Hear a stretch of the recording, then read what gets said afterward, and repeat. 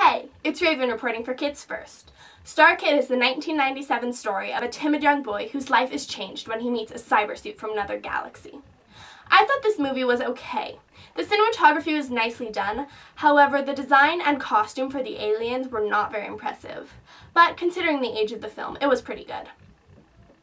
My favorite character would definitely have to be Sai the cybersuit, because he takes everything so literally, which is very funny.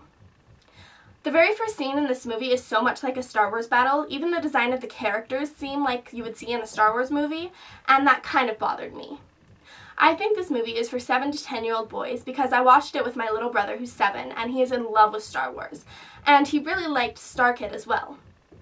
I give Star Kid 2 out of 5 stars because personally I was not the correct audience for this type of film, but if you're into fantasy space travel, then I think you'll definitely enjoy it. Remember, Star Kid is brought to you by one of the many classic films being offered by HDNet Kids Scene on mornings and Friday nights.